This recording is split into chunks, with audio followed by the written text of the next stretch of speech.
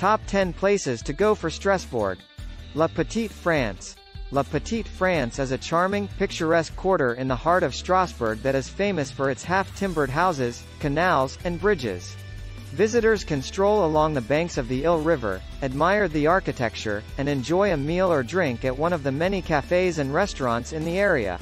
Notre-Dame Cathedral. The Notre-Dame Cathedral is one of the most important Gothic structures in the world and one of Strasbourg's most famous landmarks. Visitors can tour the cathedral, admire the stained glass windows and intricate carvings, and climb the tower for breathtaking views of the city. Place Kléber.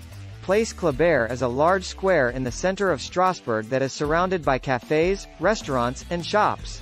It is also home to a statue of Jean-Baptiste Kléber, a French general who was born in Strasbourg. Visitors can relax in the square, watch street performers, and enjoy a bite to eat at one of the nearby cafes. European Parliament. The European Parliament is one of the institutions of the European Union and is responsible for the legislation and administration of the EU.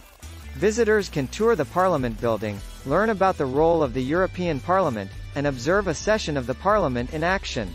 Parc de l'Orangerie. The Parc de l'Orangerie is a large park on the outskirts of Strasbourg that is perfect for picnics, walks, and outdoor activities.